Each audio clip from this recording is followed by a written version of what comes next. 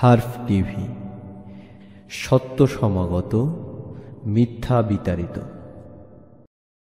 দ্বীনি ইলমকে জানতে হবে, শিখতে হবে আজ মোদের এই ধ্যান। পরকালের সুখের নিগর্তে শক্ত গাঁথনি হলো দ্বীনি জ্ঞান। এলো সবার তরে, এলো সবার তরে মুক্তির সন্ধান, মুক্তির সন্ধান, মুক্তির সন্ধান, মুক্তির সন্ধান, মুক্তির সন্ধান, মুক্তির সন্ধান। পবিত্র মাহে রমজানের দ্বীনি শিক্ষার আসর মুক্তির সন্ধান, মুক্তির সন্ধান, স্পন্সর্ড বাই মুআমালাত টেবিল ব্যাংক। আসসালামু আলাইকুম ওয়া রাহমাতুল্লাহি ওয়া বারাকাতুহু। নাহমাদুহু ওয়া নুসাল্লি আলা রাসূলিহিল কারীম, আম্মা বা'দ। সম্মানিত দর্শকবৃন্দ, হযরত হাতেম আলী রহমাতুল্লাহ আলাইহি ফাউন্ডেশনের মিডিয়া বিভাগ, কমপ্লিট দিন মিডিয়া ও হার্ফ টিভির আয়োজনে মুআমালাত টেবিল ব্যাংকের সৌজন্যে পবিত্র মাহে রমাদানের দ্বীনি শিক্ষার আসর মুক্তির সন্ধান অনুষ্ঠানে আপনাদের সবাইকে আন্তরিক মোবারকবাদ। আজ ৬ষ্ঠ রমাদান। আমাদের আজকের আলোচ্য বিষয় হাসাদ। বিসমিল্লাহির রহমানির রহিম। সম্মানিত দর্শকবৃন্দ, আজকের এই বিষয়বস্তুর আলোকে আমি আলোচনা করব হাসাদ।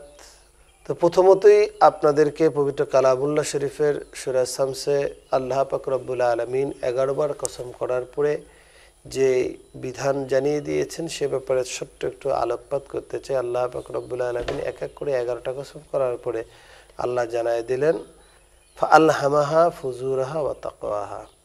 আল্লাহ পাক রব্বুল আলামিন আমাদের অন্তরে দুই প্রকারের স্বভাব ঢেলে দিয়েছেন, একটা হলো ফুজুরি আর একটা হলো তাকওয়া, একটা হলো অসৎ স্বভাব আর একটা হলো সৎ স্বভাব। কদ আফলাহা মান যাক্কাহা ওয়া কদ খাবা মান দাসসাহা। এর ভিতর থেকে যেই ব্যক্তি অন্তরে অসৎ স্বভাবগুলোকে দূর করবেন, দূরীভূত করবেন এবং সৎ স্বভাবগুলোকে অর্জন করবেন, তারা সফলকাম হবেন। আজকে এই পবিত্র কালামুল্লাহ শরীফের এই আয়াতের আলোকে আমি দুইটি বিষয়ের আলোচনা করব। অন্তরের অসৎ স্বভাবের অনেকগুলো অসৎ স্বভাবের মধ্যে থেকে অন্যতম একটা অসৎ স্বভাব, যার নাম হলো হাসাদ বা পরশ্রীকাতরতা বা অন্যের উন্নতি দেখে ধ্বংসের কামনা করা। আর আলোচনা করব অন্তরের সৎ স্বভাব, যা আমাদেরকে অর্জন করতে হবে, যে অর্জনের মাধ্যমে আমরা কাল কিয়ামতের দিন মুসিবতের সময় আল্লাহ পাক রব্বুল ইজ্জাতের কাছে খুব মর্যাদান্বিত হব।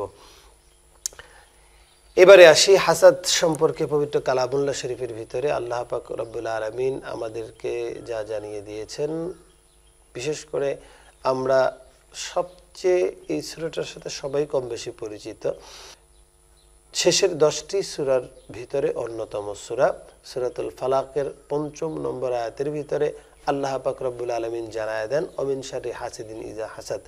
যখন হিংসুক হিংসা করে, এই হিংসার কোপানল থেকে আমরা আল্লাহ পাক রব্বুল আলামিনের কাছে আশ্রয় প্রার্থনা করব।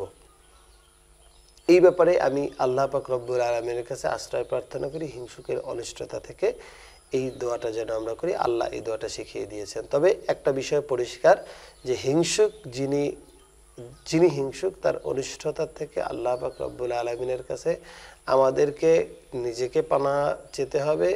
এবং আরও একটা বিষয় পরিষ্কার, আমরা যারা হিংসুক আমাদের এই হিংসাটা ছেড়ে দিতে হবে, যেহেতু আল্লাহ পাক রব্বুল আলামিন হিংসার ব্যাপারে এত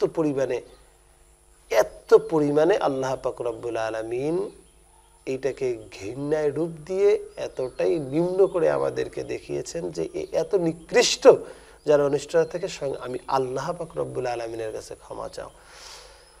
সম্মানিত দর্শকবৃন্দ, মানুষের অন্তরে যত রকমের জটিলতা আছে, এর মধ্যে হিংসা হলো অন্যতম জঘন্য একটা রোগ। অন্তরকে সুস্থ রাখতে ও পবিত্র করতে না পারলে মানব জীবন অসার এবং ব্যর্থ। এই হিংসা কেবল মানুষকে ক্ষতিই করে না, বরঞ্চ তার দুনিয়া এবং আখিরাত সব ধ্বংস করে দেয়।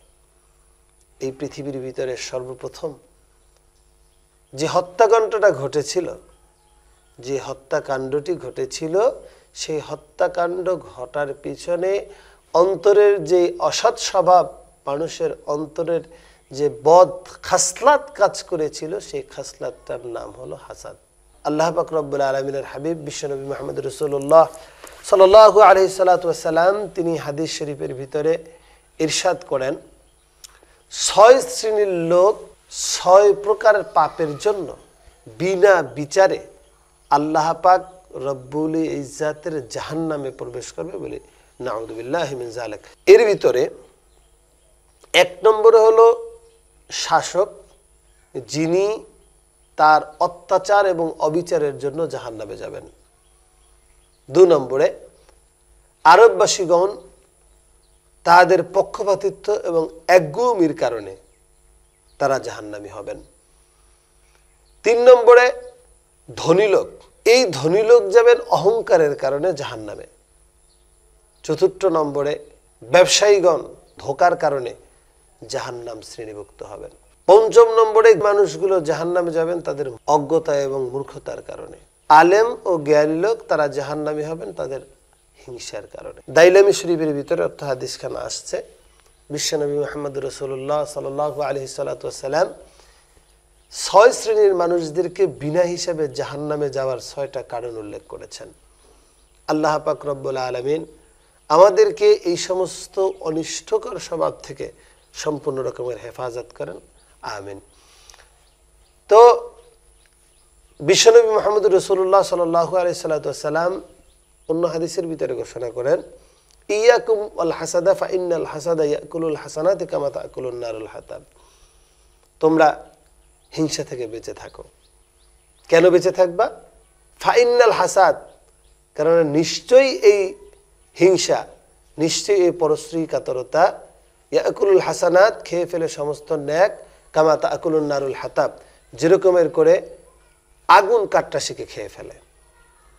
তো সম্মানিত দর্শক বৃন্দ, আমরা পবিত্র কালামুল্লাহ শরীফের ভিতরে আল্লাহ পাক রব্বুল ইজ্জাতের কাছ থেকে জানতে পেলাম যে হিংসার মতো অনিষ্টতা থেকে আমাদেরকে আল্লাহ পাক রব্বুল ইজ্জাতের কাছে পানা চেতে হবে, এই হিংসাকারীর অনিষ্টতা থেকে, এবং নিজেকেও হিংসাকারীর কাতারে নাম লেখানোর থেকে লক্ষ মাইল পিছনে চলে আসতে হবে। কেননা এই অন্তরের হাসাদ বা হিংসাই হয়তোবা আমার সারা জীবন পরকালকে ধ্বংস করে ফেলবে। কেননা আল্লাহর হাবিব রাসূল আকরাম সাল্লাল্লাহু আলাইহি সাল্লামের ওই হাদিসখানা একটু আগে যে জানলাম যে আল্লাহ রাসূল বলছেন যে তোমরা হাসাদ থেকে বেঁচে থাকো। কেন বেঁচে থাকবা? ইয়াকুলুল হাসানাত, খেয়ে ফেলে সব নেক, কামা তাকুলুন নারুল হাতাব, যেরকমের করে আগুন কাঠরাশিকে খেয়ে ফেলে। সম্মানিত দর্শক বৃন্দ, এইখানে আমরা একটা বিষয় আপনাদের সাথে শেয়ার করার চেষ্টা করি, বা আমরা নিজেরাই এটা পর্যালোচনা করে নেই। সম্মানিত দর্শকবৃন্দ, তাহলে একটা বিষয় তো আমাদের মগজে আমরা পরিষ্কারভাবে বুঝতে পারি, সে বিষয়টা হলো যে আমি নামাজ পড়লাম, রোজা রাখলাম, হজ করলাম, তাসবিহ করলাম, তাহলিল করলাম, আমার নেকের পাল্লাটা হলো বিশাল পাহাড় সমমান। কিন্তু আল্লাহর হাবিব রাসূল আকরাম সাল্লাল্লাহু আলাইহি সাল্লামের এই হাদিস কি প্রমাণ করে? সব নেক খেয়ে ফেলবে এক হাসাদে। আচ্ছা, কাঠরাশি বা কাঠের স্তূপ সেটা যত বড়ই হোক না কেন, যত বড় স্তূপ হবে, তত বড় স্তূপের কণার থেকে সামান্য একটু আগুনের লাগায় দিলে সেই সমস্ত কাঠরাশিকে যেরকম করে খেয়ে ফেলবে, আমার নামাজ, রোজা, হজ, যাকাত, তাসবিহ, তাহলিল, জিহাদ, দ্বীনের খেদমত, তাবলীগ, মুরাকাবা, মুশাহাদা, যা কিছু আছে সব কিছু বরবাদ হয়ে যাবে এক হাসাদের কারণে। তাহলে আমরা একটা বিষয় তো এই বিষয়ে সবাই একমত হতে পারি যে আল্লাহ পাক রব্বুল আলামিন যেন আমাদের হাসাদের অনিষ্টতা থেকে মুক্তি দান করেন। বিশ্বনবী মুহাম্মদ রাসূলুল্লাহ সাল্লাল্লাহু আলাইহি সাল্লাম অন্য হাদিসের ভিতরে ঘোষণা করেন, দাব্বা ইলাইকুম দাউ উমামি ক্বাবলাকুমুল হাসাদু ওয়াল বুগদাএ, হাসাদু ওয়াল বুগদাএ হিয়াল হালিকাতু লা আকুলু তাহলিকা শারা ওয়ালাকিন্না তাহলিকাদ দ্বীন। আল্লাহর হাবিব রাসূল আকরাম সাল্লাল্লাহু আলাইহি সাল্লাম বলেছেন, তো পূর্ববর্তী উম্মতের থেকে অসৎ স্বভাব তাদের ভিতরে যা ছিল তার থেকে 2টা অসৎ স্বভাব তোমাদের দিকে তো ধেয়ে আসতেছে। এই 2টা জিনিস তোমাদেরকে চেঁচে ফেলছে, তোমাদেরকে মুন্টন করে ফেলছে। 2টা জিনিস হলো, এক হলো হাসাদ, অন্যের উন্নতি দেখে মনে মনে ধ্বংসের কামনা করা, আর একটা হলো বগজ, অন্তরে অন্তরে শত্রুতা রাখা। আল্লাহ রাসূল সাল্লাল্লাহু আলাইহি ওয়াসাল্লাম বলেছেন, লা আকুলু তাহলিকা শারা, আমি বলি নাই যে এটা তোমাদের চুল চেঁচে ফেলছে, ওয়ালাকিন্না তাহলিকা দ্বীন। আল্লাহ রাসূল সাল্লাল্লাহু আলাইহি ওয়াসাল্লাম বলেছেন যে এটা তোমাদের তাহলিকা দ্বীন, এটা তোমাদের দ্বীনকে ধ্বংস করে ফেলছে। নাউযুবিল্লাহি মিন যালিক। সম্মানিত দর্শকবৃন্দ, এইখানেও আমাদের জন্য একটা শক্ত মেসেজ যে আমাদের সমস্ত আখিরাতের আমলকে এক হাসাদ বরবাদ করে দিচ্ছে, এক হাসাদ ধ্বংস করে দিচ্ছে। আল্লাহ পাক রব্বুল ইজ্জত এ থেকেও আমাদেরকে হেফাজত থাকার তৌফিক দান করেন। আল্লাহ রাসূল সাল্লাল্লাহু আলাইহি সাল্লাম অন্য হাদিসের ভিতরে ঘোষণা করেন, ইফতাহুল আবওয়াবুল জান্নাতে ইয়াউমুল ইথনাইন ওয়া ইয়াউমুল খামিস ফায়াগফিরু লিকুল্লি আবদিন লা তুশরিকু বিল্লাহি শাইআন ইল্লা আর-রাজুলু কানাত বাইনাহু ওয়া বাইনা আখিহি শাহনা ফায়ুকালু আনযুরু হাদাইনি হাত্তা ইয়াসতালিহা। আল্লাহর হাবিব রাসূল আকরাম সাল্লাল্লাহু আলাইহি সাল্লাম বলেছেন, সোমবার এবং বৃহস্পতিবার কবরের আযাব বন্ধ থাকে, একমাত্র মুশরিক ব্যতীত সবার। যে আল্লাহ পাক রব্বুল আলামিনের সাথে শিরিক করে, এই আল্লাহ পাক রব্বুল আলামিনের সাথে শিরিক করনেওয়ালা ব্যক্তি ছাড়া সবার কবরে আযাবই বন্ধ থাকে। তবে আরো একদল লোকের কবরে আযাব বন্ধ থাকে, ওই দুই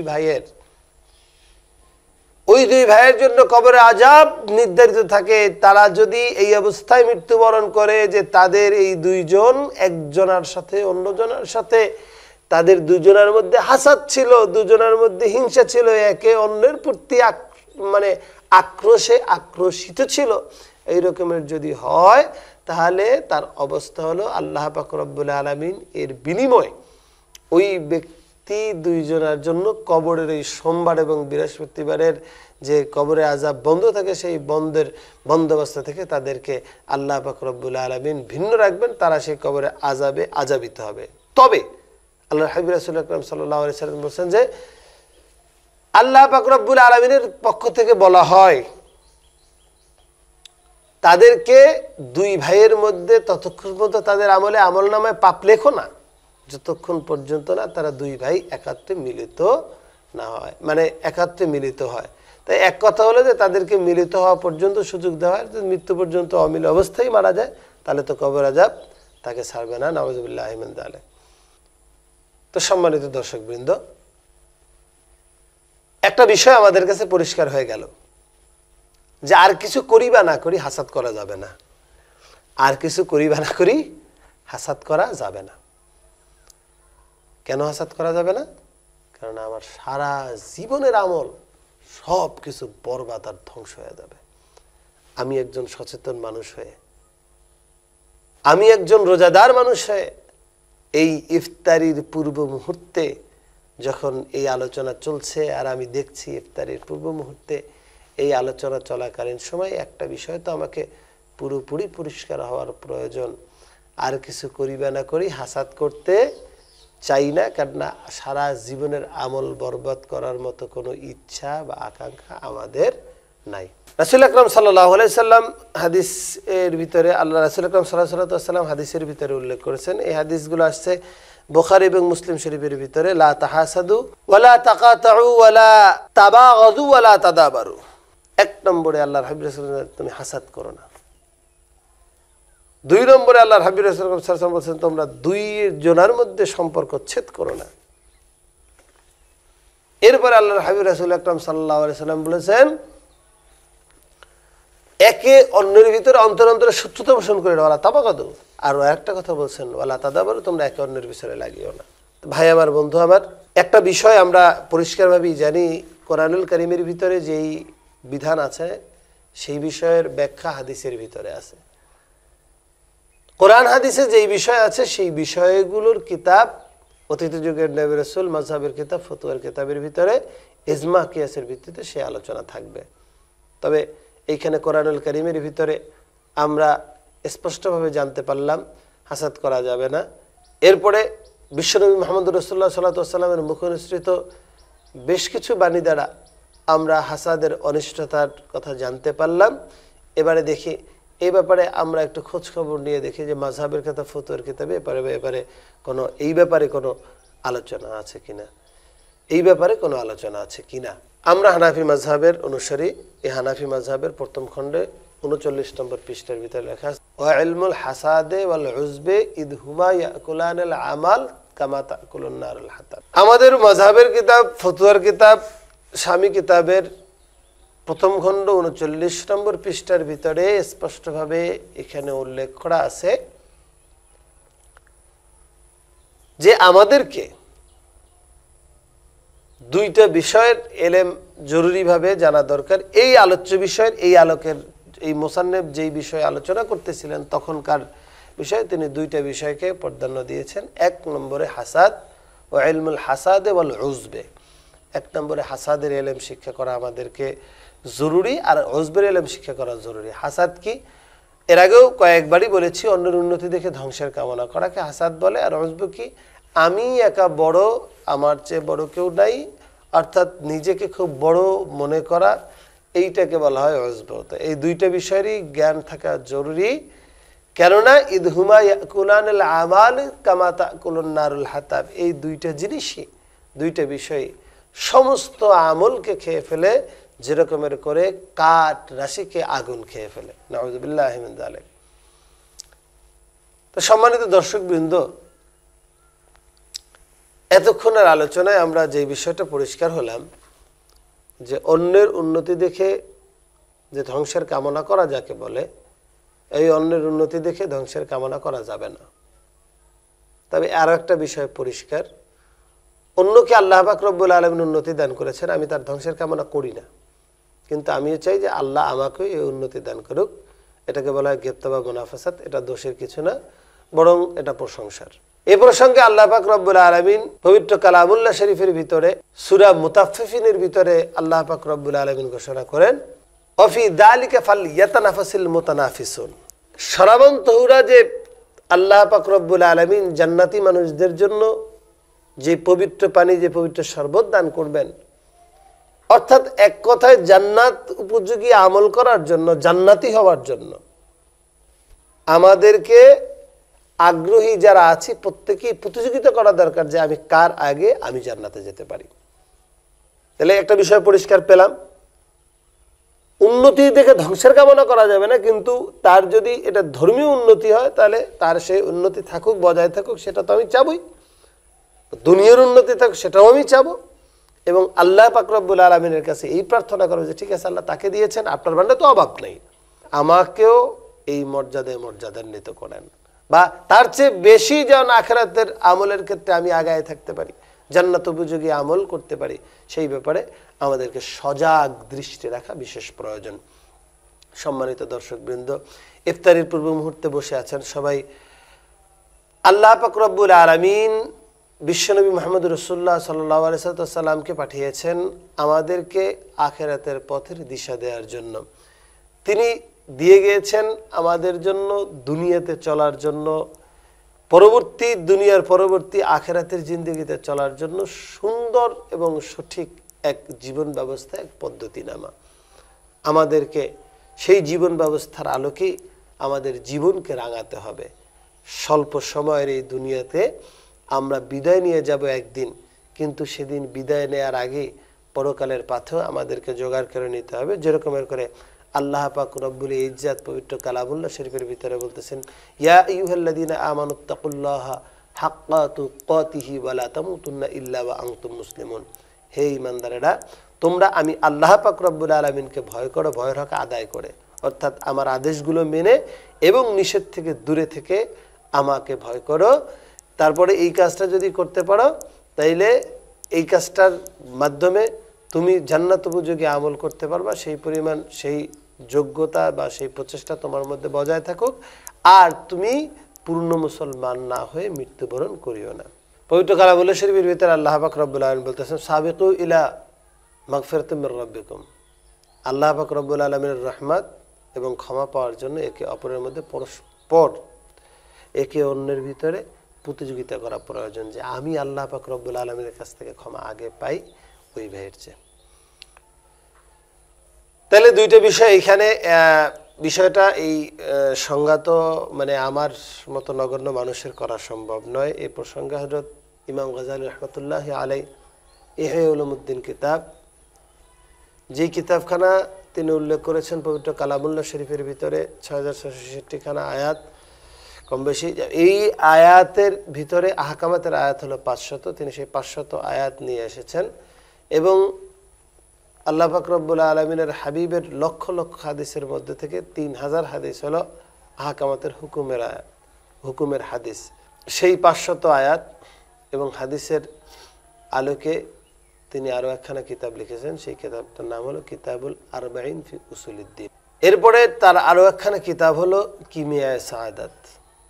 সম্মানিত দর্শকবৃন্দ, অন্তরে অসৎ স্বভাব দূরীকরণের জন্য ফতুয়ার কিতাবের ভিতরে স্পষ্ট পূর্বযুগের উলামায়ে কেরামগণ এ ব্যাপারে উল্লেখ করেছেন, হাসাদ বা হিংসার অনিষ্টতার কারণেই অন্তরে অসৎ স্বভাব দূরীকরণের জন্য কিতাবের ভিতরে আমরা যে মাযহাবের অনুসারী, হানাফি মাযহাবের অনুসারী, আমাদের প্রসিদ্ধ কিতাব ফতোয়া শামী এবং হযরত ইমাম গাজ্জালী রাহমাতুল্লাহ আলাইহি ইহয়া উলুমুদ্দিন কিতাব কিমিয়া সাআদাত ৩য় খণ্ড, মুকাশাফাতুল কুলুব, আরবাঈন ফি উসুলিদ্দিন, এরকমের করে হযরত ইমাম গাজ্জালী রাহমাতুল্লাহ আলাইহির এই সমস্ত কিতাবগুলোর ভিতরে স্পষ্টভাবে উল্লেখ আছে, সব বক্তব্য একই এবং কাছাকাছি, যে সবারই বক্তব্য শামী কিতাবের প্রথম খণ্ডে ৪০ পৃষ্ঠার ভিতরে লেখা আছে, ইজালাতুহা ফরদুন আইনুন, অন্তরে অসৎ স্বভাব দূর করা ফরজ, ওয়ালা ইমকুনু ইল্লা বিমারিফাতি হুদুদিহা ওয়া আসবাবিহা ওয়া আলামাতিহা ওয়া ইলাদিহা। এই অন্তরের অসৎ স্বভাব দূর করা ফরজ, এটা ততক্ষণ পর্যন্ত সম্ভব হবে না যতক্ষণ পর্যন্ত না ৪টা বিষয় এখানে না জানা হবে। ১ নম্বরে সংজ্ঞা, ২ নম্বরে উৎপত্তির কারণ, ৩ নম্বরে এটার যে আমার অন্তরের ভিতরে আসছে সেটার আলামত, ৪ নম্বরে এটাকে দূরকরণের পদ্ধতি। এই ৪টা জিনিস যতক্ষণ পর্যন্ত না জানা হবে ততক্ষণ পর্যন্ত আমাদের থেকে এই অন্তরের অসৎ স্বভাবগুলো দূরীকরণ সম্ভব নহে। তো সম্মানিত দর্শকবৃন্দ, এইখানে একটা বিষয় আমাদেরকে পরিষ্কার হওয়ার প্রয়োজন, আমাদেরকে অনুসরণ করতে হবে কোরআন হাদিস এবং ফতুয়ার কিতাব মাযহাবের কিতাবকে। যেরকমের করে আল্লাহ পাক রব্বুল আলামিন পবিত্র কালামুল্লাহ শরীফের ভিতরে বলছেন, আতিউল্লাহ ওয়া আতিউর রাসূল ওয়া উলিল আমরি মিনকুম। তো সেই হিসাবে আমরা আল্লাহর অনুগত্যের জন্য কোরআন, রাসূলের অনুগত্যের জন্য হাদিস, উলিল আমরি মিনকুমের অনুগত্যের জন্য আমরা মাযহাব এবং ফতোয়ার যে কোরআন হাদিসের ভিত্তিতে, দলিলিক ভিত্তিতে যে সমস্ত কিতাব আমাদের পূর্ববর্তী আকাবিরগণ রেখে গেছেন সেটাকে আমরা অনুকরণ করব। তাহলে এখানে একটা বিষয় আমাদেরকে পরিষ্কার হওয়ার প্রয়োজন, যে অন্তরে অসৎ স্বভাব দূরকরণের জন্য বর্তমানে যে অনেকে লতিফার জিকির ইত্যাদি দান করেন, এই প্রসঙ্গে এই লতিফার জিকির টিকির যাই হোক, এর কোনো কিছুই কাজ হবে না। কেননা জানপুরি কেরামাতুল্লাহ রহমতুল্লাহ রফিকুস সালিকিন যে কিতাবখানা লিখে গিয়েছেন, যেটা সম্পূর্ণ সালেক সুলুকি লাইনে যারা চলে আসে, জিকির আজকারের মধ্যে যারা দিন পরিচালিত করে, তাদের জন্য ওই জিকির আজকারের বিশেষ পদ্ধতিগুলো লেখা রফিকুস সালিকিন কিতাবের ভিতরে। শেষে তিনি স্পষ্টভাবে সেটাকে নসিহত হিসেবে উল্লেখ করে গেছেন। তিনি স্পষ্টভাবে ওখানে জানিয়ে দিয়েছেন, জব তক ইনসান আপনি সিনুসি ইয়ানি বুরি খাসলাত বাহির নিকাল করতা তব তক জিকির সরকর মোরাকাবা মুশাহিদা কুছ ফায়দা নেই করেগা। তিনি স্পষ্টভাবে জানাই দিয়েছেন, যতক্ষণ পর্যন্ত অন্তরে অসৎ স্বভাব দূর না করে ওই সমস্ত জিকির সকল মোরাকাবা যা কিছু করে, এ থেকে অন্তরের কোনোই অসৎ স্বভাব কোনো কিছু দূর হবে না। অন্তরের অসৎ স্বভাব দূরীকরণ করতে হলে, অন্তরের অসৎ স্বভাব থেকে বাঁচতে হলে আমাদেরকে অবশ্যই এগুলো দূর করার পদ্ধতি, মাসআলা এগুলো জানতে হবে। এই বিষয়টা একটু পরে আপনার কাছে পরিষ্কার হবে। যারা এই মাসালা এইভাবে করে মাসালাগুলো যারা আগে শোনেন নাই বা জানেন না, তাদের কাছে আজকে এই কিতাবী ধারায় আলোচনা করার পর আপনার কাছেও পরিষ্কার হবে এবং আপনি বলতে বাধ্য হবেন যে আসলেও এটা জিকিরের দ্বারা দূরকরণ সম্ভব নয়। আসি ১ নম্বরে আমাদেরকে জানতে হবে হাসাদ কাকে বলে, পরিচিতি সংজ্ঞা। এটা আমি যে সংজ্ঞাটা দিচ্ছি, এই সংজ্ঞাটা এখন সম্পূর্ণ রকমের এই সংজ্ঞাখানা বলবো আরবাঈন ফি উসুলিদ্দিনের সংজ্ঞা হিসাবে। কারো সুখ শান্তি ধন সম্পদ ভালো অবস্থা দেখিয়া মনে এই কামনা করা যে তার এই অবস্থা না থাকুক, এটাকে বলা হয় হাসাদ বা হিংসা বা বিদ্বেষ।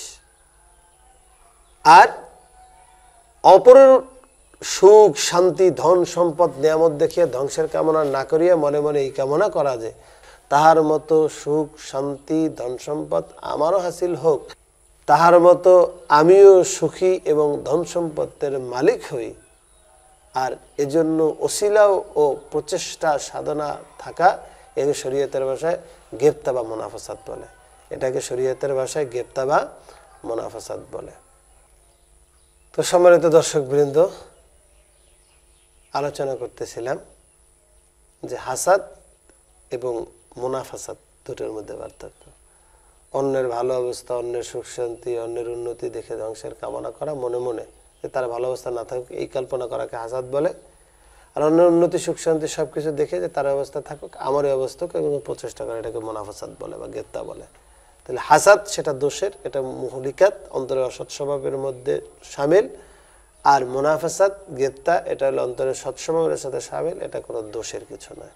যেমন আল্লাহ পাক রব্বুল আলামিন এই মুনাফাসাত সম্পর্কে পবিত্র কালামুল্লাহ শরীফের ভিতরে বলছেন ফালিয়াতানাফাসুল মুতানাফিসুন। আমি একটু আগে আয়াতখানা আপনাদের সম্মুখে তেলাওয়াত করেছিলাম যে এই বিশুদ্ধ শরাব পাত্রের উপযোগী হওয়ার জন্য আগ্রহশীল প্রত্যেক প্রতিযোগীকেই প্রতিযোগিতা করা উচিত। এটা সূরা মুতাফফিফিনের ভিতরে আসছে। সম্মানিত দর্শকবৃন্দ, এই যে গেপ্তা বা মুনাফাসাত, এটা তিনটা ভাগে বিভক্ত। প্রথমত এই যে গেপ্তা বা মুনাফাসাত, এটা করার জন্য যদি দেখা যায় আমি যার সাথে গেপ্তা বা মুনাফাসাত করব তার যদি অবস্থা এরকমের হয় যে সে আল্লাহ পাক রব্বুল আলামিনের পক্ষ থেকে এমন নিয়ামত প্রাপ্ত হয়েছেন যেই নিয়ামত ফরজ বিধানের সাথে শামিল, যেমন নামাজ, রোজা, হজ, যাকাত, তাসবিহ, তাহলিল প্রভৃতি, এই সমস্ত বিষয়গুলো, এইগুলো আল্লাহ পাক রব্বুল আলামিন তাকে এই নিয়ামতে ভূষিত করেছেন। তিনি 5 ওয়াক্ত নামাজ পড়তে পারেন, তিনি রোজা রাখতে পারেন, তিনি হজ করতে পারেন, তিনি যাকাত দিতে পারেন, তিনি দান খয়রাত করতে পারেন। বিশেষ করে ফরজ যে বিধানগুলো, এই ফরজ মালি বন্দিকে, যেটা আল্লাহ পাক রব্বুলের বিধান মতো সংসার রক্ষা, ধর্ম রক্ষা, গরিব রক্ষা ইত্যাদি আল্লাহর হুকুম মতো সবকিছুই তিনি করতে পারেন। এই বিষয়টা যখন হয় তখন আমাদেরকে এই বিষয়ে মুনাফাসাত করা বা এই বিষয়ে গ্রেপ্তার করা, এটাকে ফরজ। আর বিষয়টা যদি সুন্নতের আমল হয় তাহলে সুন্নতের আমল উপযোগী সেই ব্যক্তি সুন্নত তরিকা মতো সবসময় চলেন, তার মুখে দাঁড়িয়ে আছে, মাথায় টুপি আছে, তিনি সবসময় আল্লাহ পাক রব্বুল আলামিনের হাবিবের সুন্নতের পাবন্দি করেন, সবসময় সুন্নতের মুসলমান স্বভাবের মতো মুসলমান হয়ে চলাফেরা করেন, বলতে তার পোশাক আশাকে তিনি অমুসলমানের মতো চলাফেরা করেন না, তিনি সুন্নতের পাবন্দি, তিনি ইত্যাদি ইত্যাদি সুন্নতের যে এই যে খুঁটিনাটি যে বিষয়গুলো আছে, এই বিষয়গুলোর ব্যাপারে মুনাফাসাত করা, এটা হলো সুন্নত। আর একটা বিষয় দুনিয়ার পার্থিব বিষয়, যে এক ব্যক্তি আল্লাহ পাক রব্বুল আলামিন তাকে লক্ষ টাকার মালিক করে দিয়েছেন, কোটি টাকার মালিক করে দিয়েছেন, বিলিয়নপতি করে দিয়েছেন, বিল্ডিং অট্টালিকা দিয়েছেন, তাকে ইন্ডাস্ট্রির মালিক করে দিয়েছেন, তাকে গাড়ি বাড়ি অট্টালিকা অনেক কিছু তার আছে, এই বিষয়গুলোকে আমাকে মুনাফাসাত করা এটা জায়েজ আছে, এটা আমি করতে পারি, তাতে অসুবিধা নেই। হাসাদের হুকুম কি? হাসাদের হুকুম কি? হাসাদের হুকুম হলো এটা কবিরা গুনাহ, বড় ধরনের অন্যায়, এ থেকে আমাদেরকে বাঁচতে হবে, বেঁচে থাকতে হবে, হেফাজত। তো 1 নম্বরে আমরা জানতে পারলাম হাসাদের সংজ্ঞা এবং গ্রেপ্তার সংজ্ঞা, হাসাদের হুকুম এবং গ্রেপ্তার হুকুম। যাই হোক, এবার হাসাদ সম্পর্কে আলোচনা করতেছিলাম, এর সংজ্ঞাটা পেলাম বা হাসাদের তারিফ পেলাম। এবার হাসাদ আসার কারণটা আমাদেরকে জানতে হবে, আসবাব বা সববগুলো জানতে হবে। 7টা কারণে মানুষের অন্তরে হাসাদ আসে। কয়টা কারণে? 7টা কারণে মানুষের অন্তরে হাসাদ আসে। আমাদেরকে এই বিষয়টাও পরিষ্কার হতে হবে। 7টা বিষয়ের কারণে মানুষের অন্তরে কি আসে? হাসাদ আসে। 1 নম্বরে আদাবাদ বা শত্রুতার কারণে, 2 নম্বরে সমশ্রেণীর লোকের উন্নতির কারণে, 3 নম্বরে যাকে নিম্ন চোখে দেখা হইতো, 4 নম্বরে যার উন্নতি কল্পনা ছিল না তাজ্জুব, 5 নম্বরে মকসুদ ফৌত হওয়ার ভয় হইলে, 6 নম্বরে মুহাব্বতের রিয়াসাত, 7 নম্বরে খবসা বখলা নাফস। কিছু বুঝছেন, কিছু বুঝেন না। কারণ হলো সমাজের ভিতরে এই বিষয়ের ইলম এবং চর্চা না থাকার কারণে এই বিষয়টা আমাদের কাছে কিছুটা পরিষ্কার হয়েছে, কিছুটা অপরিষ্কার হয়েছে। আমি মোটামুটি করে যেহেতু স্বল্প সময়ের ভিতরে আমাকে আলোচনা শেষ করতে হবে, আমি বেশি কথা না বাড়িয়ে সংক্ষিপ্তভাবে এগুলোর প্রত্যেকটাকে আমি সংজ্ঞায়িত করে যাচ্ছি। এক নম্বরে শত্রুতার কারণে মানুষের অন্তরে হাসাদ আছে, আপনার আদাওয়াত বা শত্রুতার কারণে। যদি এক ব্যক্তির সাথে আরেক ব্যক্তির সাথে শত্রুতা থাকে, তাহলে এই ব্যক্তি চাবেন যে তার যে শত্রু আছেন ওই ব্যক্তি যাতে কোনো রকমের উন্নতি না হয়, উনি যাতে সবসময়ের জন্য নিচে থাকেন, উনি যাতে কখনো উন্নতি না হতে পারেন, সেটা চেষ্টা করা হয়। আচ্ছা, এটা হলো এক নম্বরে। দুই নম্বরে হলো সমশ্রেণী, দুইজনই একই স্তরে ছিল, একজন উঁচে উঠে গেছে আর একজন নিচু পর্যায়ে পড়ে আছে। এখন এই যে নিচু পর্যায়ে বসে থাকা ব্যক্তি, নিচু পর্যায়ে পড়ে থাকা ব্যক্তি, তিনি সবসময়ের জন্যই চান যে ওই উপরে ব্যক্তিকে টেনে কোনো রকমের নিচে নামানো, ওনার উন্নতিটা যাতে না হয়, উনি যাতে উন্নতি না হয়, এটার ব্যাপারে প্রচেষ্টা করানো।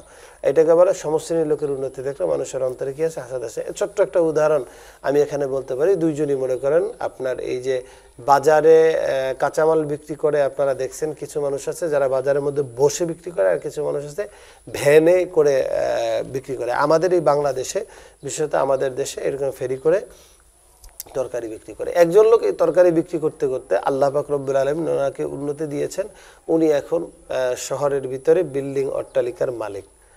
আচ্ছা, আর আরেকজন ব্যক্তি তিনি এখনো সেই ভ্যান করেই উনি ওনার ব্যবসাটাকে চালিয়ে নিচ্ছেন, তিনি এখনো ওনার ওই ফ্লাইং বিজনেসটা ওনাকে ওভাবেই ওনার আছে। তো এখন এই দুইজনের ভিতরে যেই ব্যক্তি বড় হয়ে গেছে আর যেই ব্যক্তি এখনো নিচে ওই এখনো তিনি সেই ভ্যানে বসেই আছেন, আর আরেকজনের বহু মালিক বিল্ডিং অট্টালিকার মালিক হয়েছেন, যদি এই ব্যক্তির কাছে এসে বলা হয় ওই ব্যক্তির কথা, তখন তিনি কি বলে জানেন, যে আরে কথা বলো না, ওই ওর কথা বলতেছে, আরে সেদিনকে আমাকে লাগে একসাথে মিললে এখানে আদা রসুন পেঁয়াজ বিক্রি করলাম, এখানে কাঁচামাল বিক্রি করলাম, কাঁচা তরকারি বিক্রি করলাম, আজকে কিনা সে বিশালী হয়েছে, আর ওর কতদূর কি ছিল জানি না, তা আমাদের মতো এরকম ছিল ইত্যাদি, এরকম করে কথা। বা আরে ওর ওর লোক ভালো ছিল না, ও লোক সুবিধায় ছিল না, ও মাপে কম দিত ইত্যাদি ইত্যাদি, মানে তার দোষ গুলোকে চর্চা করার পিছনের মনোমানসিকতা। সমশ্রেণীর লোকের উন্নতি হইলে, সমশ্রেণীর লোকের উন্নতি হইলে তখন মানুষের অন্তরে কি আসে, হাসাদ আসে। তাহলে বিষয়টা পরিষ্কার। আর একটা বিষয় আমরা ধরে নেই, তৃতীয় নম্বর বিষয়টা হেকারাত, যাকে নিম্ন চোখে দেখা হইতো। উদাহরণটা এটা এভাবে সেট করতে পারি যে আপনার মনে করেন যে ছোট্ট বংশের মানুষ থাকে বা গরিব প্রকৃতির আশপাশের বাড়ির লোকজন থাকে, যাদেরকে সবসময়ের জন্য নিচু বংশ বা নিচু চোখে দেখা হইতে, তোরা গরিব, তো মানুষ তো ধনী যারা থাকেন গরিবকে সবসময়ের জন্য নিচু চোখে দেখেন, এটাই স্বাভাবিক। সব মানুষ কিন্তু এক নয়, মানে অধিকাংশ মানুষই এরকম করে থাকেন। যাই হোক, তো এখন তাদের অধিকাংশ মানুষ যখন এই তাদেরকে নিচু চোখে দেখে, তাদেরকে সবসময়ের জন্য হেকারতার চোখে দেখে, তাদের নিজেদের বাড়িতে অনুষ্ঠান আচার বিচার কখনোই তাদেরকে ডাকেন না, তাদেরকে সেরকমের কোনো যোগ্য লোকই বলে মনে করেন না, তাকে সেই রকম করে নিম্ন চোখে যাদেরকে দেখেন, এই যাদেরকে হেকারতের দৃষ্টিতে দেখা হতো, তারা যদি উন্নত হয়ে যায়, তখন ও পূর্ব থেকে যারা উন্নতিকৃত, তাদের থেকে যারা ভালো ছিল, তারা চায় যাতে ওর এই ভালো অবস্থাটা না থাকুক। আপনার সমাজের ভিতরে দেখবেন, এটা সমাজে প্রচলিত আছে, এই অবস্থাটা প্রায় সময় হয়ে থাকে। তাজ্জুব, যার উন্নতি কখনো কল্পনায় ছিল না, মানে বিষয়টা আশ্চর্য, ওর মতো ওই রিক্সাওয়ালার ছেলে আজকে বিসিএস ক্যাডার, এটাও সম্ভব, মানে ফুললি কনফিউজ। তার যার পর নাই অ্যাস্ট্রোনট, আশ্চর্য, তাইলে তাজ্জুব বনে যায় আর কি। এই রকমের যদি কেউ উন্নতি হয়, তাহলে ও উন্নতি তার হয়েছে, ঠিক আছে, দেখা যাক কি করা যায়। আপনার বিভিন্ন মামলা মোকদ্দমা, এই হামলা দামলা, চুরি ডাকাতি, তাদের কিছু চিন্তাই করা, তাদের ব্যবসার মালকে ধ্বংস করে দেওয়া, ব্যবসা প্রতিষ্ঠানের ক্ষতি সাধন করা, ইত্যাদি ইত্যাদি বহু ধরনের চেষ্টা সাধনা করা হয়। আচ্ছা, এবার হলো মকসুদ ফৌত হওয়ার ভয় হলে, তার লক্ষ্যবস্তু যদি লক্ষ্যচ্যুত হওয়ার ভয় থাকে, যার কারণে তাকে ধ্বংস করার জন্য মানুষের অন্তরে হাসাদ আসে। আমি বেশ কিছুদিন আগে একটা প্রতিবেদন দেখেছিলাম, কাট পিচ আর কি, আমাকে আমার এক ভাই, আমার নিকটবর্তী ভাই, আমার সম্বন্ধী আর কি, উনি আমাকে এই ভিডিওটা একবার দেখিয়েছিলেন। বিষয়টা ছিল যে উত্তর অঞ্চলে, আমি আসলে এই মুহূর্তে এক্সাক্ট সেই জেলাটার নাম মনে পড়ছে না, পাবনা, নওগাঁ বা এই জাতীয় ওই সমস্ত এলাকার কোনো এক জায়গার ঘটনা। সেইখানে হলো একজন মেম্বার, তার প্রতিদ্বন্দ্বী এক ছেলে মেম্বার হওয়ার সম্ভাবনা আছে। তিনি দেখিয়েছিলেন যে ওইখানে একটা লোক মেম্বার অবস্থায় আছেন, আর একটা লোক প্রতিদ্বন্দ্বী, সামনের নির্বাচনে তাকে মেম্বার হওয়ার সম্ভাবনা আছে। এলাকার ইয়ং জেনারেশন, সমাজের ভিতরে মানে সবাই তাকে সমীহ করে, শ্রদ্ধা করে। তো এর মধ্যে ওই যে মেম্বার, উনি ওনার কিছু লোকজন পাঠাই দিয়ে রাতের বেলা এই ভবিষ্যৎ যে নির্বাচন করার সম্ভাবনা আছে ওই যুবককে ডেকে আনছে কোথায়? এমন একটা জায়গায় যে ঘরটা ওনার কিছু লোক আগ থেকে শীত খুঁজে রেখেছিল, মানে চুরি করার জন্য। ওইখান পর্যন্ত নিয়েই ডাক দিছে, সবার কাছে ডাক দিছে, চোর চোর চোর চোর চোর চোর চোর বলে সবাই আসছে। আইসা ঘরের কাছে দেখতেছে ওই যে ভবিষ্যৎ যে মেম্বার হবেন এরকম ওই ব্যক্তি, উনি ওইখানে দাঁড়ানো, সবাই চোর চোর করে বলতেছে। তাহলে ওদিকে শীতখোটা ওনার হাতে মুখে গায়ে আগেই কাদা মাখায় দিছে। মাখাইয়ে দেওয়ার পরে এরপরে মানুষজন ডেকে এনে তাকে চোর সাব্যস্ত করার পরে একে মারছে। তো এই পর্যায়ে তাকে ব্যাপক হারে পিটুনি দেওয়ার পরে তাকে আপনার এমন পিটুনি দেওয়া হচ্ছে যে সে পানি চেয়েছে, তাকে পানি দেয় নাই, বরঞ্চ তাকে তার মুখে প্রসাব পর্যন্ত দিয়ে দিয়েছে। খুব নিকৃষ্ট ধরনের ঘটনা। শেষ পর্যন্ত পিটাইতে পিটাইতে চোর বলে জনসমাজের কাছে গণপিটুনিতে তাকে মেরে ফেলা হয়েছে। নাউযুবিল্লাহি মিন যালিক। তো এই একটা হলো যে আমি এই উদাহরণটা বলছিলাম, এটা অন্তরের কোন স্বভাবের কারণে হয়? অন্তরের হাসাদ নামক, হিংসা নামক স্বভাবের কারণে হয়। আর এর কারণটা কি? এর কারণটা হলো যে ওনার যে বিষয়টা ছিল, আপনার এতক্ষণ যে আলোচনাটা করতেছিলাম, মকসুদ ফৌত হওয়ার ভয় হইলে অন্তরের মধ্যে হাসাদ আছে।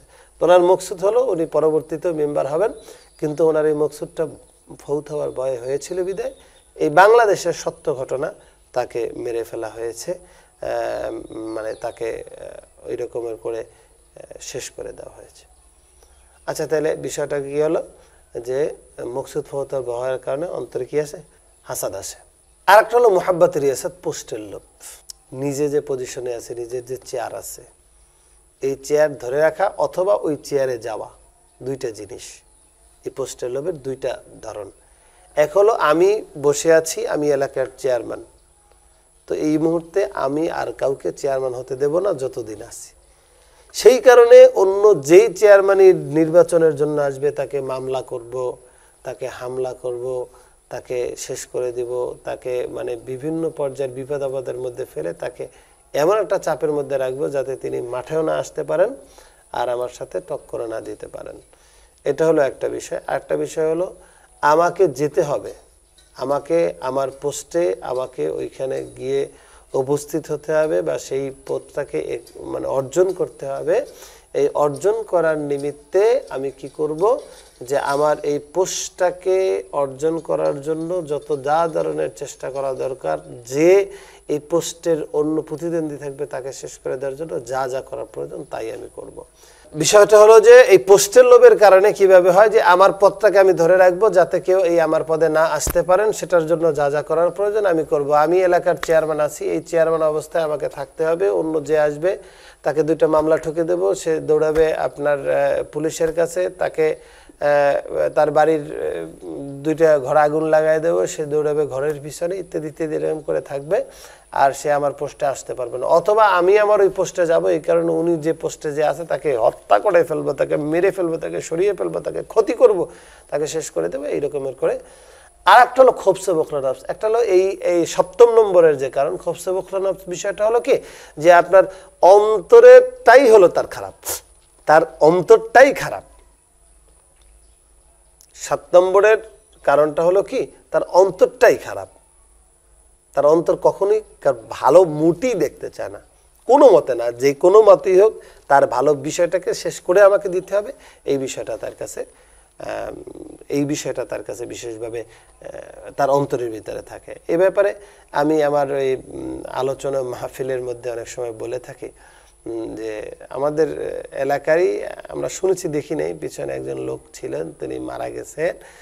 উনি একটা কথা বলতেন, মানে এটা আমাদের বরিশাল বিভাগের ঝালকাঠি জেলার এলাকার লোক আমরা। তো ওই এলাকায় আমাদের এলাকার আঞ্চলিক ভাষায় উনি যদি কোনো মানুষকে আপনার এই খুজলি, পাঁচটা দাঁত বিগের, অর্থাৎ তার শরীরে কোথাও ঘা আছে এই রকমের পচনশীল এরকম কোনো জায়গা দেখতেন, তখন ওনার মুখ থেকে উনি একটা প্রবাদ বের করতেন, গা গা চক্কুর দিয়ে গা আরে মাংসে লাগিয়ে যা। ঠিক এই কথাটা বলার পরে দেখা যাইতো যে ওনার এই কথা বলার পরে যদি কখনো উনি দেখতেন আর কারো যদি বলতেন, তাইলে ওই ঘায়ের জায়গা কখনোই আর ওখানে গোস্ত জমাইতো না, হাড্ডি পর্যন্ত লেগে পুঁচে শেষ হয়ে যেত। অনেক মানুষের হাত পা কাটা লাগছে, এরকম একটা ব্যবস্থা। উনি যদি দেখতো যে গরুর আপনার আছে, মানে দুধ খুব বেশি হয়, গরুর বাট বেশ বড় আছে, তাহলে উড়ে বাবা করে যদি উনি মুখ থেকে একবার বলতেন, তাহলে ওটার অবস্থা শেষ হয়ে যেত। তো যাই হোক, এটা এরকমের সমাজের ভিতরে কিছু মানুষ আছে। এ ব্যাপারে রাসূল আকরাম সাল্লাল্লাহু আলাইহি ওয়াসাল্লামের হাদিসের ভিতরেও এই বিষয়গুলোর পক্ষপাতিত্ব আছে, যে মুখ লাগার একটা বিষয় এটা থেকে থাকে। যদি এটা হয় তাহলে মানে হাদিস সাক্ষী দেয় সেইখানে তাকে মাশা আল্লাহ বলাইয়ে নিতে হবে। যদি সেটা বলে, সেটা তার ওই যে মুখের অনিষ্টতা সেটাকে দূর করে দিবে। যাই হোক, আমি ও প্রসঙ্গে আলোচনা যেতে চাইছি না, সেটা অন্য এক বিষয়ের আলোচনা। যে বিষয়টা আমি আপনাদের সম্মুখে তুলে আনতে চাচ্ছি সেই বিষয়টা হলো এই যে, সম্মানিত দর্শকবৃন্দ, তাই সপ্তম কারণটা হলো খবসে বকর নফস। খবসে বকর নফসেরও মানে অন্তরটাই খবিসি এবং বকিলি, যাতে অন্য মানুষের ভালো অবস্থা কখনোই সে চায় না, কখনোই সে সহ্য করে না। তো সম্মানিত দর্শকবৃন্দ, আলোচনা করতেছিলাম আমাদের এই হাসাদের বিষয়গুলো নিয়ে। আমি আহমদ শরীফের একখানা হাদিস টেনে নিয়ে আসতে চাচ্ছি। আহমদ শরীফের হাদিসখানা আসছে, আহমদ শরীফের ভিতরে এই হাদিসখানা আসছে। বিশ্বনবী মুহাম্মদ রাসূলুল্লাহ সাল্লাল্লাহু আলাইহি সাল্লাতু ওয়াসসালামের প্রিয় সাহাবী 10 বছরের খাদেম হযরত আনাস রাদিয়াল্লাহু তাআলা আনহু তিনি বর্ণনা করেন, আমরা মসজিদে নববীতে বসেছিলাম, আল্লাহ রাসূল সাল্লাল্লাহু আলাইহি সাল্লাতু ওয়াসসালাম ঘোষণা করলেন, কিছুক্ষণের মধ্যে তোমাদের ভিতরে একজন জান্নাতি ব্যক্তি প্রবেশ করবে। তো আমরা দেখলাম এক ব্যক্তি আসলো, তার মানে মুখ দাড়ি বেয়ে বেয়ে উজুর পানিগুলো টপকে টপকে পড়তেছে, আর তার এই যে চটি জোড়া এটা ওনার বাম হাতে নিয়ে উনি মসজিদ নববীতে প্রবেশ করেন। আল্লাহ হাবিব রাসূল আকরাম সাল্লাল্লাহু আলাইহি সাল্লাম আলোচনা করতেছেন। দ্বিতীয় দিন এইরকমের সময় হঠাৎ করে তিনি বলেন, কিছুক্ষণের ভিতরে এক জান্নাতি ব্যক্তি মসজিদে প্রবেশ করতেছে। তো সেই মুহূর্তে দেখা গেল এই একই লোক। তৃতীয় দিন আল্লাহ রাসূল বললেন, তৃতীয় দিন তাকেই দেখা গেল। তো তিন দিন আল্লাহর হাবিব রাসূল আকরাম সাল্লাল্লাহু আলাইহি সাল্লাম 3 দিনই ঘোষণা করলেন যে এক ব্যক্তিকে জান্নাতি হিসেবে, তিনি জান্নাতি, এই জান্নাতি ব্যক্তি প্রবেশ করবেন। তো হযরত আনাস রাদিয়াল্লাহু তাআলা আনহু বলেন যে হযরত আব্দুল্লাহ ইবনে আমর ইবনুল আস আল আনসারী রাদিয়াল্লাহু তাআলা আনহু তিনি তার পিছু নিলেন, তার বাড়িতে গেলেন, বললেন যে আমি 3 দিনের জন্য আমি আপনার কাছে একটু থাকতে চাই, আমার একটা সমস্যার কারণে। পারিবারিক সমস্যাই এইখানে উল্লেখ আছে, আরবাইন ফি উসুলিদ দ্বীনের ভিতরে সেখানে উল্লেখ আছে আহমদ শরীফের বরাত দিয়ে, যে তিনি বলছেন যে আমার পারিবারিক একটু সমস্যা আছে, তো আমার এই পারিবারিক সমস্যার কারণে আমি 3 দিন আপনার কাছে অবস্থান করব। তার লক্ষ্য উদ্দেশ্য হলো যে আমি 3 দিন পর্যন্ত তার আমলগুলোকে পর্যালোচনা করব, তার কি ভিন্ন আমল আছে যেটা করে আমি জান্নাতে যেতে পারি সেটার জন্য চেষ্টা করব। যাই হোক, তিনি 3 দিন পর্যন্ত তার আমল লক্ষ্য করলেন। স্বাভাবিক তার আমলের চেয়ে অতিরিক্ত কিছু দেখতে পেলেন না। 3 দিন পর তিনি চলে আসলেন। তিনি যখন চলে আসবেন তখন তিনি বলতেছেন, ভাইজান বিষয়টা ছিল যে আল্লাহ রাসূল সাল্লাল্লাহু আলাইহি ওয়াসাল্লাম আপনাকে 3 দিন জান্নাতের বলে ঘোষণা দিয়েছেন। এই কথা শোনার পরে আমি আপনার সেই ভিন্ন আমলটাকে দেখতে আসলাম, কিন্তু আমি আপনার ভিন্ন কোনো আমল দেখতে পেলাম না, আমি আজকে চলে যাচ্ছি। তো হযরত সাদ ইবনে আবি ওয়াক্কাস রাদিয়াল্লাহু তাআলা আনহু ছিলেন সেই সাহাবী রাদিয়াল্লাহু তাআলা যিনি 10 জন আশারে মুবাশশিরিনদের মধ্যে একজন। তিনি বললেন যে ভাইজান, আপনি 3 দিন যে আমার যে আমল দেখেছেন এর বাইরে আমার কোনো আমল নাই। তো যখন তিনি চলে যাচ্ছেন, হঠাৎ করে পিছন দিয়ে ডাক দিয়ে বললেন, হ্যাঁ আমর ইবনে আস, আব্দুল্লাহ ইবনে আমর ইবনে আস, আপনি একটা কথা জেনে রাখবেন, যদি আমার একটা আমল আছে সে আমলটা আপনাকে বলা হয় না, সে আমলটা হলো আমি যদি কারো উন্নতি দেখি তাহলে আমি ধ্বংসের কামনা করি না। তাহলে বিষয়টা হলো কি, যদি কারো উন্নতি দেখি তাহলে আমি ধ্বংসের কামনা করি না। আব্দুল্লাহ ইবনে আমর ইবনে আস রাদিয়াল্লাহু তাআলা বলেন, আল্লাহ, আমি আল্লাহর কসম করে বলছি, তা আপনার শুধু এই আমলটার কারণে, আপনার এই স্বভাবটার কারণে আল্লাহর হাবিব রাসূল আকরাম সাল্লাল্লাহু আলাইহি ওয়াসাল্লাম আপনাকে জান্নাতি বলে ঘোষণা দিয়েছেন। সুবহানাল্লাহি বিহামদি, সুবহানাল্লাহ। সম্মানিত দর্শকবৃন্দ, আমরা এতক্ষণের আলোচনা থেকে এই বিষয়টা পরিষ্কারভাবে অনুধাবিত হলাম যে আমাদের অন্তরের বিশেষ করে অসৎ স্বভাব যে হাসাদ সম্পর্কে আলোচনা করতেছিলাম, এতক্ষণের আলোচনা থেকে 2টা বিষয় আমাদের কাছে পরিষ্কার হলো, হাসাদের সংজ্ঞা এবং কারণ এবং অনিষ্টকর দিকগুলো। তো আমাদেরকে এই হাসাদের সংজ্ঞাটা কি, অন্যের উন্নতি দেখে অন্তরে অসহ্য এবং মনে মনে ধ্বংসের কামনা করা, এটাকে বলা হয় হাসাদ। আর এটার মানে স্বভাব বা কারণগুলো পেলাম 7টা কারণে অন্তরে অসৎ স্বভাবগুলো আসে। আমার অন্তরের ভিতর হাসাদ আসছে, এটা আমি বুঝবো কিভাবে? এটার লক্ষণ কি, চিহ্ন কি? এক পরিবার ও সমাজে ঝগড়া বিবাদ কলহ ইত্যাদি, পরিবার ও সমাজের ভিতরে ঝগড়া কলহ লাগিয়ে থাকা, এটা হলো হাসাদের 1 নম্বরের চিহ্ন, যেটা আমরা দেখে বুঝবো যেখানে হাসাদ আসছে। ধর্ম জাতিতে দলাদলি এবং কুন্দুল লাগিয়ে থাকা, একে অপরের প্রতি গীবত, ঘৃণা, বিদ্বেষ এগুলো ছড়িয়ে দেওয়া। 3টে বিষয় এখানে পরিষ্কার। এখানে যদি আমাদের সমাজের ভিতরে 3টা জিনিস দেখতে পাই, 1 নম্বরে পরিবার এবং সমাজের ভিতরে ঝগড়া কলহ, দ্বন্দ্ব কলহ, ধর্ম জাতিতে দলাদলি, আর একে অপরের মধ্যে হিংসা বিদ্বেষ এবং এইগুলো ছড়ায় দেয়, এই বিষয়গুলো যদি আমরা দেখতে পাই, তাহলে আমরা ধরেই নিব যে আমাদের এইখানে এই বিষয়গুলোর মধ্যে হিংসা জড়িত আছে। উন্নতি দেখে ধ্বংসের কামনাগুলো, মানে উন্নতি দেখে ধ্বংসের কামনা করার যে অসৎ স্বভাব, সেটা জড়িত আছে। বিশেষ করে ঝগড়া কলহ দলাদলি ইত্যাদি সবগুলোই হাসাদের কারণ বা হাসাদের আলামত, সবগুলোই হাসাদের আলামত। সম্মানিত দর্শকবৃন্দ, এই হাসাদ দূরীকরণের জন্য, এটা দূরকরণের পদ্ধতিটাকে আমাদেরকে এখন পর্যালোচনা করতে, দর্শক শ্রোতাবৃন্দ আপনাদেরকে আবারও জানিয়ে রাখছি যে 3টা বিষয় আমরা পেলাম। 1 নম্বরে ছিল হাসাদের সংজ্ঞা, 2 নম্বরে ছিল হাসাদ আসার কারণ, 3 নম্বরে ছিল হাসাদ চেনার চিহ্নগুলো, 4 নম্বরে হলো হাসাদ দূরীকরণের পদ্ধতি বা এলাজ।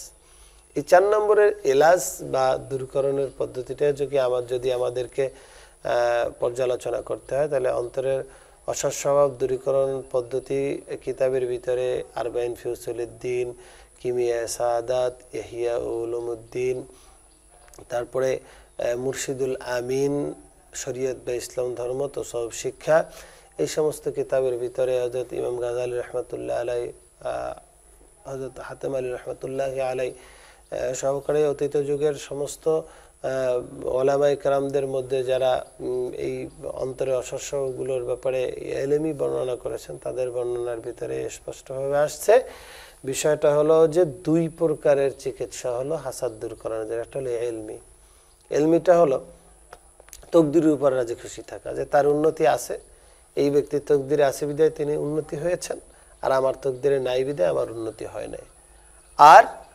আর একটা বিষয় হলো যে দ্বিতীয়টা হলো আমলি। আর আমলিটা কি? যার সাথে খারাপ, মানে যার সাথে মিলেমিশে থাকতে চায় না, যার সাথে হাসাদ আসছে, তার সাথে খারাপ ব্যবহার না করে তার সাথে ভালো ব্যবহার আমরা করব। তো বিষয়টা ছিল এই জ্ঞানমূলক চিকিৎসাকে, এটাকে যদি আরেকটু পর্যালোচনা করি, আরবাইন ফি উসুলিদ দ্বীনের কিতাবের মধ্যে যদি যাই, তাহলে 1 নম্বরে হলো যে এই যে হাসাদটা, এটা হলো খুব প্রথমত জ্ঞানমূলক যে চিকিৎসা করার জন্য আমাকে প্রথমত বুঝতে হবে যে এটা খুব খারাপ একটা রোগ। এইটার কারণে আমার সারা জীবনের আমল বরবাদ হয়ে যাবে। আমার সারা জীবনের নামাজ, রোজা, হজ, যাকাত, তাসবিহ, তাহলিল, দান, খয়রাত, জিহাদ, তাবলীগ যা কিছু আছে সব তো ধ্বংস হয়ে যাবে। তাইলে 1 নম্বরে আমাকে এই বিষয়টা পরিষ্কার হতে হবে যে এইটা যাতে আমাকে ধ্বংস না করতে পারে, সেই ধ্বংসের হাত থেকে যেন বাঁচতে পারি, এই জন্য আমাকে সতর্ক হতে হবে। 2 নম্বরে তার উন্নতি কপালে আছে, সেই জন্য তার উন্নতি হয়েছে, তিনি উন্নতি হয়েছেন।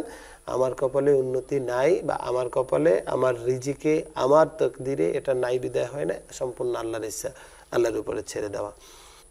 আমলি এলাজ হলো যার সাথে মিলেমিশে থাকতে চায় না, তার সাথে ভালো ব্যবহার করতে হবে। আল্লাহ পাক রব্বুল আলামিন পবিত্র কালামুল্লাহ শরীফের ভিতরে বলতেছেন, ওয়ালা তাস্তাবিল হাসানাতি ওয়ালা সাইয়্যাতি ইদফা বিল্লাতি হিয়া আহসান ফাইদাল্লাযী বাইনাকা ওয়া বাইনাহু আদাওয়াতুন কাআন্নাহু ওয়ালিয়্যুন হামীম।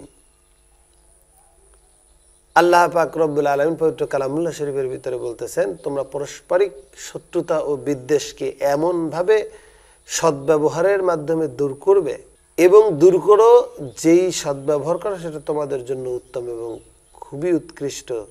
এর ফলে অন্তরে যে যিনি শত্রুতা থাকেন, এই শত্রুর মনে বন্ধুত্ব সৃষ্টি হবে।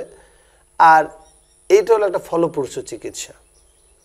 রোগ যত জটিল হবে, চিকিৎসাও ততটাই কঠিন হবে। আর যার সাথে হাসাদ আছে তার সাথে মিলেমিশে থাকতে চাইবে না মন, কিন্তু যদি তুমি সেটা করো, সেটা তোমার জন্য খুব ফলপ্রসূ চিকিৎসা। আল্লাহ পাক রব্বুল আলামিন নিজে বলছেন, তাহলে তোমরা হয়ে যাবে কান্নাহু ওয়ালিয়ুন হামীম, তোমরা হয়ে যাবে একদম অন্তরঙ্গ বন্ধু। তো যাই হোক, আল্লাহ পাক রব্বুল আলামিন হিংসার অনিষ্টতা থেকে আমাদেরকে হেফাজত করুক, হিংসুকের অনিষ্টতা থেকে আমাদেরকে হেফাজত করুক, এবং আল্লাহ পাক রব্বুল আলামিনের বিধান মতে অন্তরের অসৎ স্বভাব, এই শক্ত বিমার, এই বিমার থেকে আমাদেরকে হেফাজত হওয়ার তৌফিক দান করেন। প্রভুর দরবারে আরজি, ইসলামের পূর্ণাঙ্গ শিক্ষা প্রচার ও প্রসারের জন্য যারা হযরত হাতেম আলী রহমাতুল্লাহ আলাইহি ফাউন্ডেশনের সদস্য হয়েছেন বা সাহায্য করেছেন, তাদেরকে আল্লাহ কবুল করুন এবং ক্ষমা করুন। যে সমস্ত সদস্যরা ইতোমধ্যে ইন্তেকাল করেছেন, তাদের জীবনের গুনাহসমূহকে ক্ষমা করে জান্নাতবাসীদের দলভুক্ত করুন। আমাদের জীবন মরণ সব কিছু একমাত্র আল্লাহ ও তার রাসূল সাল্লাল্লাহু আলাইহি ওয়াসাল্লামের সন্তুষ্টির নিমিত্তে কবুল করুন, আমিন। মিডিয়া বিভাগ, হযরত হাতেম আলী রহমাতুল্লাহ আলাইহি ফাউন্ডেশন, মোবাইল 01716592503 অথবা 01714648069।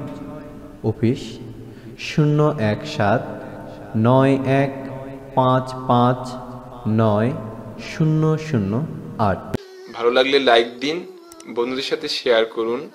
নিয়মিত পূর্ণাঙ্গ দিন সম্পর্কে আপডেট পেতে আমাদের চ্যানেলটি সাবস্ক্রাইব করুন এবং ভিডিওর নোটিফিকেশন পেতে বেল আইকনটি প্রেস করুন।